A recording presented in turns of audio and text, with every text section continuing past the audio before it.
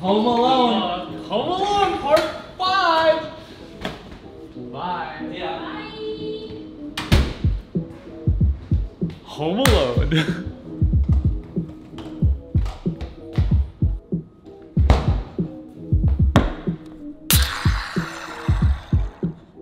What was that? I don't know whose coffee this is, but I'm stealing it. So I'm actually all alone in this apartment because my roommates Kelly and Ashley left for a trip together. They're on a trip in Europe, I think. They're just like traveling around and I wasn't invited. They ask you how you are, you just have to say that you're fine. Anyways, it is actually kind of nice having this apartment to myself. But yeah, it is a little bit lonely because I mean, it's a big apartment, there's no one here. My friend Nick is also out of town. So all my friends are just out of town. I'm all alone in the city, but you never really are truly alone if you live in New York. So I think I'm just gonna have to get out of the house, go onto the streets and I don't know, try to figure out how to live with myself all alone. I remember when I first came to New York, I was all alone because I had no friends in the city and I was literally just like running around the city all day alone, trying to read books and I don't know. I don't even know what I was doing really, but I was just surviving, I guess. I want to say that was the summer of 2018, like my freshman year of college, just all alone in the city, trying to survive, reading books all day. And that was one of my most transformative summers. I think being alone in the city teaches you a lot about yourself. So I'm always surrounded by people because I know a lot of people in the city, but now that all my friends are gone and out of town, yeah, it could be good to just be alone again and think about life. So I think I'm gonna do that today. Thank you.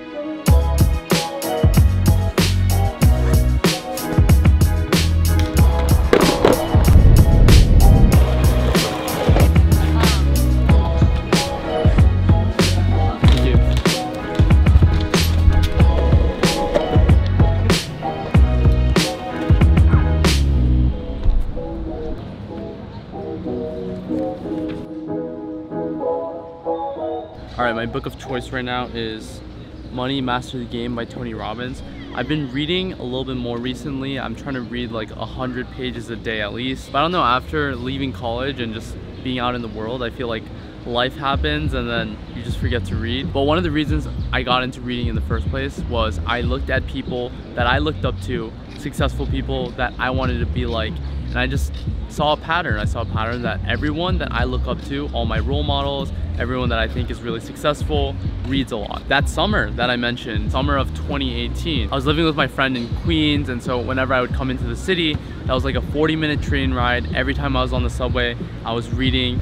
And when I got into the city, I would go to a coffee shop and just read all day. Literally the most transformative summer of my life. And it has to be because of all the books that I read. I feel like who I am as a person is really just defined by the books that I've read. I don't know, it just like has shaped my identity so much. So I'm such a big believer in it. Nowadays, you have your phone, you have TikTok, you have YouTube, whatever. So you're just really used to constant stimulation. So I think a lot of people don't have the skill to literally sit down and have the patience to go through a book. Myself included, I notice when I'm on my phone a lot, it gets harder to read, but reading, I say this all the time, reading is such a life hack. Anyways, recently I've been reading a ton of investment books, like books about money, because we're kind of like entering a recession. Usually I don't talk a ton about finances. I do a little bit here and there on this channel, but I think now is a really good time to look into investing if you haven't already.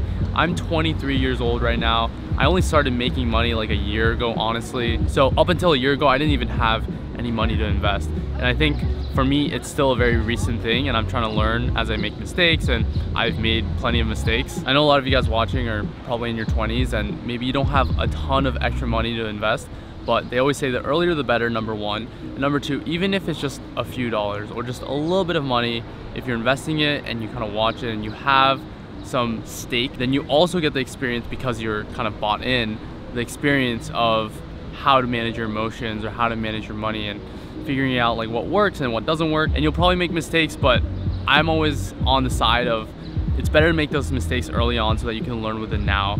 and then bring those lessons with you into the future than to not learn those lessons at all because you're afraid of even trying. Myself even, I'm still learning, but I would encourage you guys to also take that student mindset and go out and learn about investing or how to manage your money. I have always had a really interesting relationship with money. I don't know if I've ever talked about this on my channel, but my parents, they immigrated from Korea. They worked really, really hard to support me and my 2 older sisters. And yeah, when my family immigrated to the US, my dad was still in school, so he didn't have any income.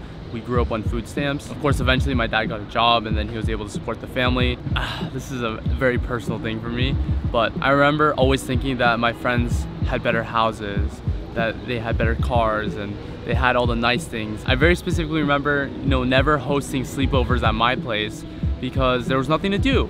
There were no video games, there was no entertainment, we didn't have a big basement or anything. So I was always like, I don't want to host. I want to go to my other friends' houses, which are really nice, and have a bunch of fun things and cool things to do. I don't want to say that's the reason it made me financially driven, and I'm not just financially driven, but even in college, I remember going to restaurants and always having to order the cheapest thing on the menu, or sometimes not being able to go out and eat because I had no money in my bank account. That really shaped me, like having to say no to friends when they were like, hey, let's go out and eat, and not having the freedom to eat whatever I want or decide to go out with my friends. That really shaped me. Like, I feel like it's a big part of who I am. It's a big motivating factor trying to avoid that, because obviously that was painful to me at one point in my life. So yeah, being financially stable, being financially independent was a huge driving factor for me, because for me it really just meant freedom. Freedom to do what I want, to make my own decisions, to not have to listen to anyone. I always feel like I worked really hard to earn the money that I made. At one point I was dead broke. I always talk about the $1.85 that I had to my name in college. But yeah, because I once had literally no money, I don't take any money that I've earned for granted. And now I'm at a stage where I'm trying to think about how to make my money work for me. Of course, we all know about investing and we should invest our money, whatever, but how to actually go about that, no one ever taught me. So I feel like it's kind of on me to go out and learn, whether it be through friends that know more than me, or through books or YouTube videos. Just trying to be a student and to absorb as much information as possible. I feel like that's really important. Okay, I've been rambling, I'm sorry. Okay, so what did we learn today? Read books and invest your money. You're welcome.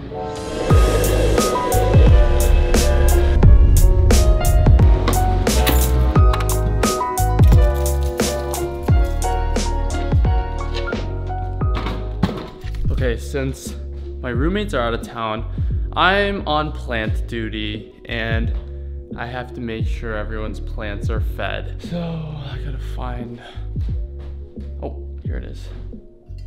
Watering can. This is so cute. All these voices that I want inside my bed, give me pressure like the warmth inside my head. I used to not really like real plants. Well, not so much that I didn't like real plants, but I used to just always have fake plants, mostly because, I don't know, it was just, I never thought to get real plants, I guess. But once I got real plants for my place, I feel like it really adds to the aesthetic, and really, I don't know, I like having something alive in my room. And even though it's not like a huge responsibility to take care of my plants, I do kind of like just having a little bit of responsibility to take care of something and keep it alive. Also, I think it's because I spend a lot of money on this plant, so if I don't keep it alive, it's just a waste. My calendar says it's May, but it's almost end of June, so I always forget to change the thing.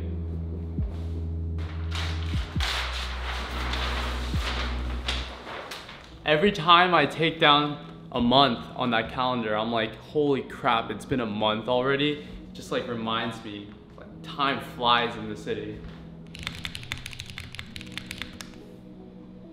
I realized earlier when I was talking about money, I didn't really share my investment strategy, and this is not investment advice or financial advice. I just want to share what I've been doing, because I feel like I don't really talk about this, and the only reason I'm really talking about it right now is because we're entering a recession, and it's one of those times where if you were gonna get into investing, now would be an amazing time to start. Me personally, what I'm doing is, I don't know how long we're gonna be in a recession for, right? So right now the markets are going down, down, down, and what my investment strategy has been, and this is not financial advice, but what I've been doing is every day I wake up, markets are down more, and I just buy a little bit more of ETFs and index funds. Specifically, I buy IVV, but you could also buy SPY or VOO. So in case you don't know, ETFs and index funds are market tracking funds. So IVV, VOO, SPY, all those just track the S&P 500. And the S&P 500 tracks the 500 top companies in the US by market cap. So when you invest in an index fund or an ETF, you're basically investing in, the US economy. So my personal investment strategy has been purely wake up in the morning, I see that the market's down, and I buy more ETFs and I buy more index funds. I'm buying IVV, and occasionally I'll mess around with other individual stocks, but not that often because I'm not a stock picker. I don't really know. So yeah, I'm literally just buying index funds, ETFs, and I'm planning to buy consistently and regularly for my entire life, but more aggressively over the next year. That's kind of like my timeline, is over the next year, how much can I buy every single day in order for me to be buying aggressively over the next year, 6 months to a year. So that's my strategy. I'm not saying it's the best strategy, but I'm doing what I think is best for me. So just wanted to share that in case you guys are interested. If you're not, I'm sorry that was a waste of time. But I promise if you're not into investing, it's worth taking a look at right now. It's an interesting time. Okay, I'm really hungry right now. It's almost dinner time and I gotta find some food. I actually put out a what I spend in a week video the other day. Some of you guys saw that video, and then Graham Stephan reacted to it and roasted the fuck out of me. It's like, how can I spend money today? Oh, let's go to these 5 places and get 5 overpriced coffees. He said I spent way too much money on food and coffee, which is true. And it's kind of interesting, like I put out that video about what I spend in a week, and then I'm reading this book now about investing, and right around when I posted that video, we started to see signals of a recession, and now we're kind of like really in that. Everyone is telling me right now, like, hey, Elliot, save money and invest that extra money. I don't know, all the signals are there, and I'm like, holy crap, I have been spending way too much money on food specifically. So I'm making a conscious effort to cook more, and I have been cooking more, which is honestly surprising for me. But yeah, it's nice. I actually have been enjoying it. So I'm gonna go get some groceries right now and cook myself some dinner. I think some friends might join me. There are a lot of interesting signals in my life right now telling me to save money, spend less money, invest more of it. And I might look back on this as a very important, pivotal lifestyle shift. I don't know, I guess we'll see.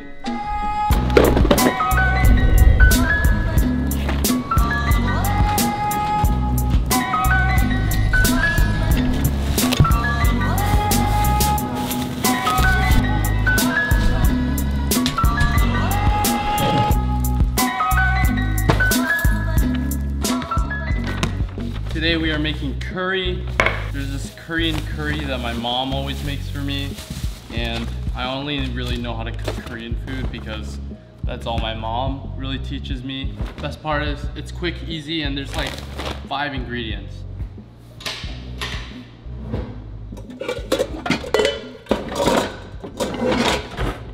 All right, let's start the cooking montage.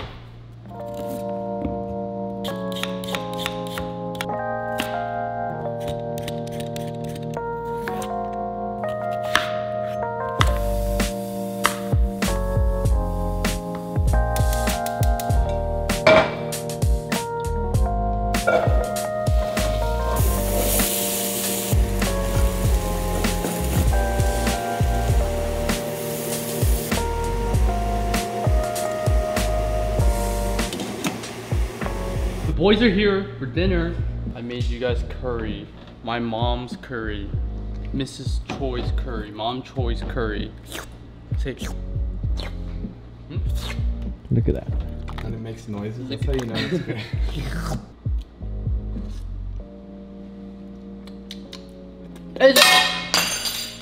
It's ready.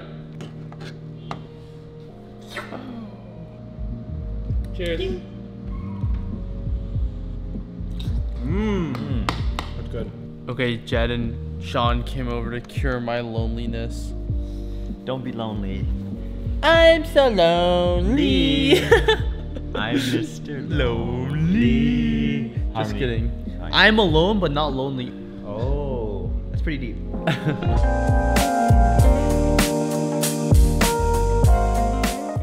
Are you that guy? I'm listening to All Star. Smash Mouth.